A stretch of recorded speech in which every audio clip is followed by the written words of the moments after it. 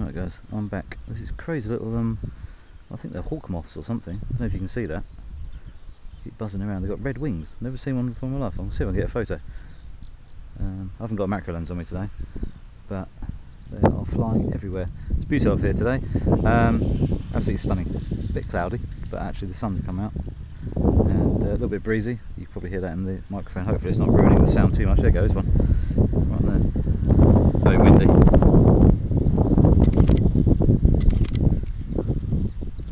Oh, there's another one.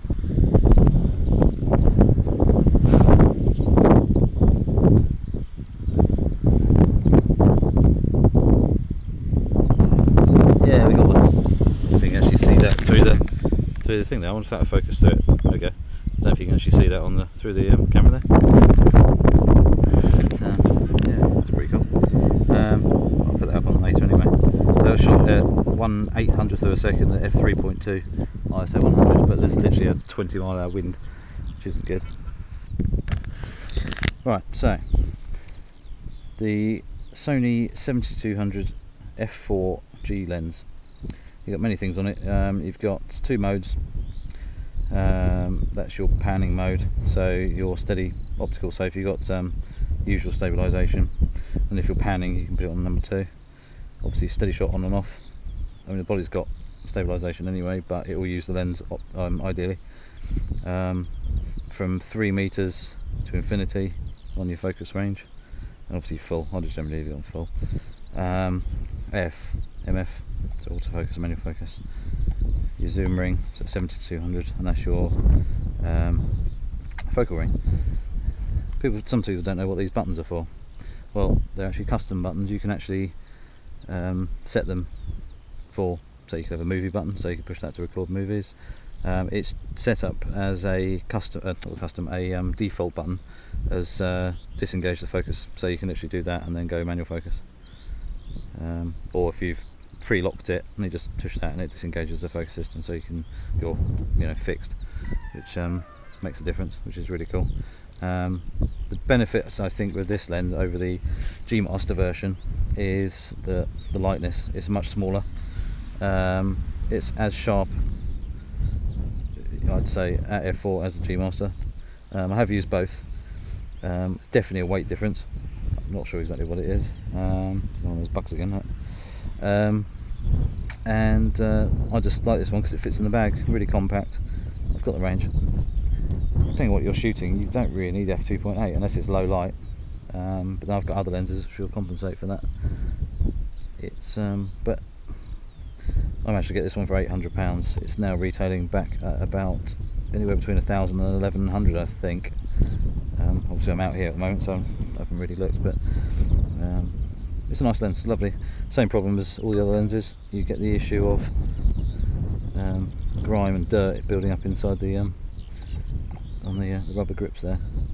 I'm always out and about in the dusty and wet areas normally, so either in the rain or sandy beaches and stuff like that, so, or mud in the woods. But fabulous lens to use, really fast. Eye focus works really well. So it's a good portraiture lens. I use it for products as well, so it's obviously 200mm in the studio. You can obviously narrow down your angle, which is quite good for the product stuff. The only issue is the focus distance is not as close as you'd like. I do find myself being too close, and it won't focus, unfortunately, so you have to step back a bit, which is a little bit annoying. That happens actually quite a lot. That's the only downside. I'm not sure what the G Master focal depth is like, but I'll have a little read about that. But that's just a quick insight into what the lens is like. Like I say, it's worth putting a few scratch resistant parts on. I have noticed it gets a bit grubby.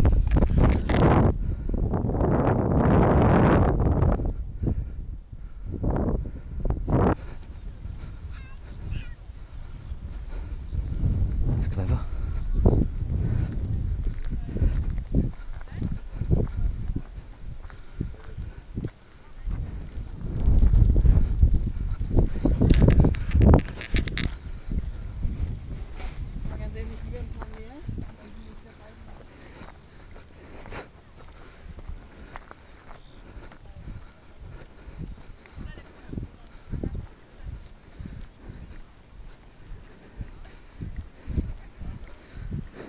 All the people like going too close to cliffs.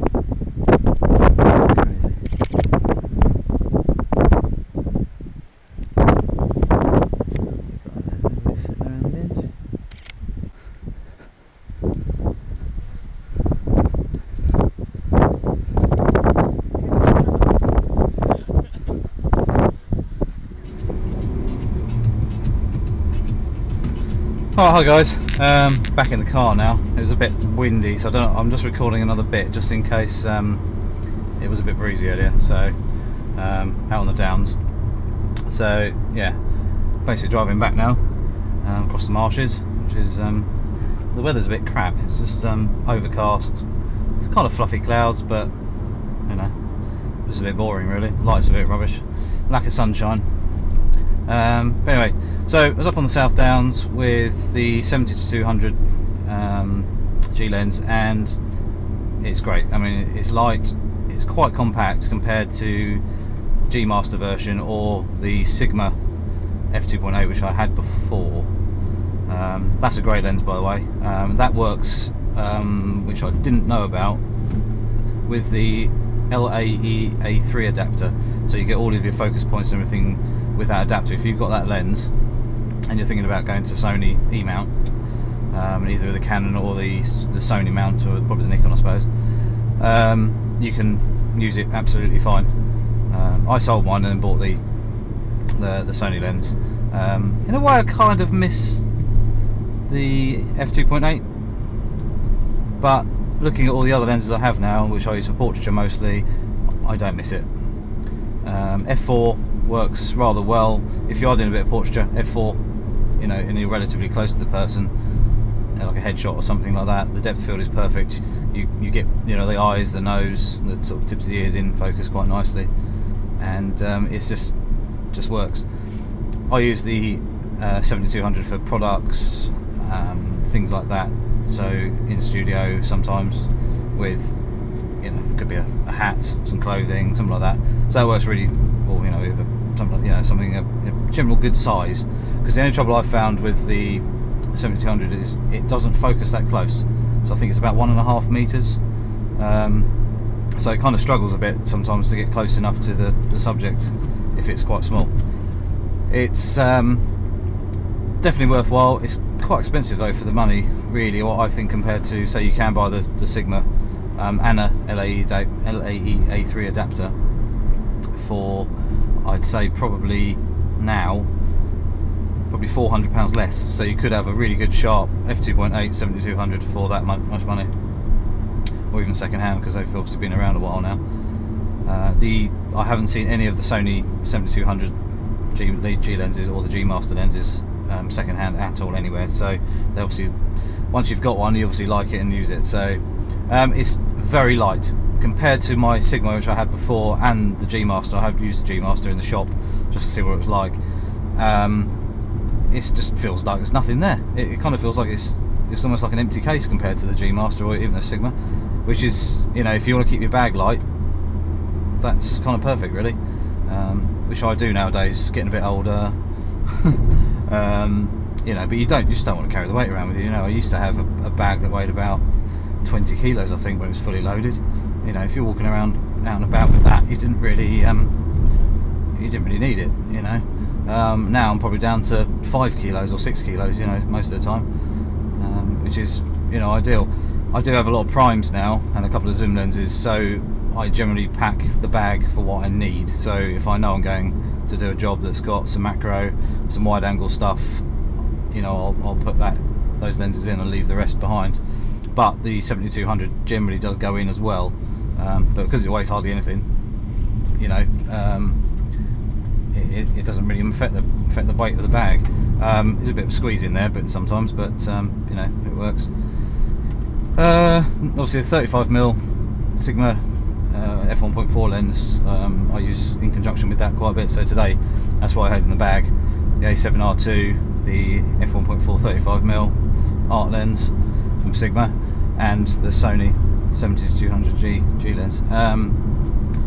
The only thing I've had recently with the 70-200 was a few missed focus points, but I don't really know if it was me being a bit retarded and not taking the pictures properly, which is kind of unlike me, because I am, you know, pretty good. I was just getting a couple of really not very sharp shots, and it was just really bugging me, and I don't know why. And it was, you know, the shutter speeds were quick, the stabilisation was on. I don't know if the stabilisation had a bit of a moment and didn't work properly. I swapped to a different lens. This is when I went to Wales, so I was up on Snowdonia doing the pictures of Jessica, which I'll stick another picture in it just so you can see what we were doing. And I was just not getting it, you know, it just weren't sharp. It was doing my head in. It just seems to be fine now. I don't know, but well, maybe it was just having a altitude issue with being up half a mountain, but who knows. But I just thought I'd mention that, 'cause I don't know if anybody else has had an issue with that lens at all. You know, doing a, you know, a bit of an issue. I don't know if anybody else has got one out there. Other than that, it's flawless. The stabilisation generally works very well. For video, it's very smooth. Did a friend's wedding, videoed a bit of it, which is very smooth. The only thing I've got, I don't know about anything else. I know a guy, Tim, on Facebook. He's got one. He rates it highly.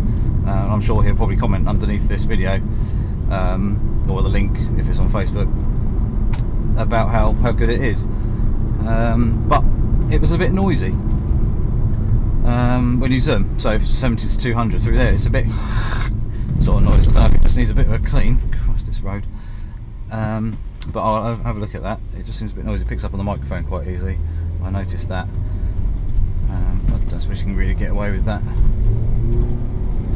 too much, but there's always roadworks, and this road needs to complete resurface. It's terrible. But anyway, I'm just going to change the scenery. I think I'll come back in a minute. Hi guys, back again. Right, now we're onto some nice country roads. Enjoy this the lovely English countryside. Some of our roads around here, the ones that aren't broken, are really, really nice to drive on. Until you catch up Sunday traffic, obviously. So yeah, that was a bit of fun, and they're obviously old and pissed because they're on the other side of the road, which is a bit random.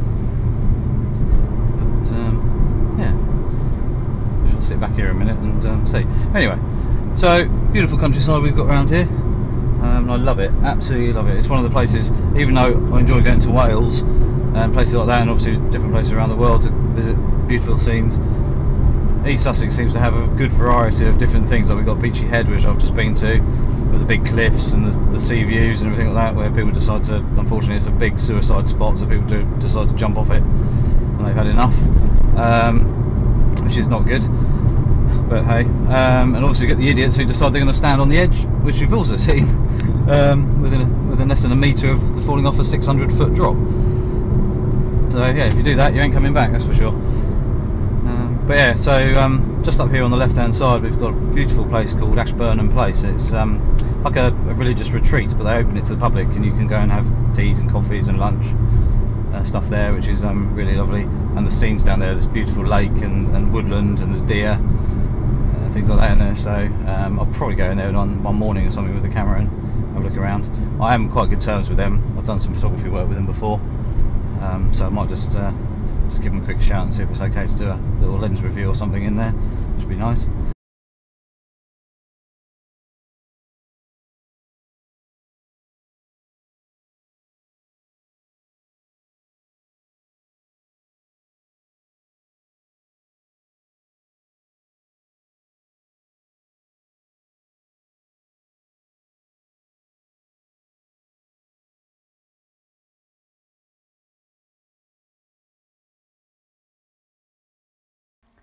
Here is a few more photos from East Sussex, Kent sort of areas, just so you can see what else we have around here. It's just a small selection, so check the website out, which is www.sjm.photos, for a good selection of other things as well.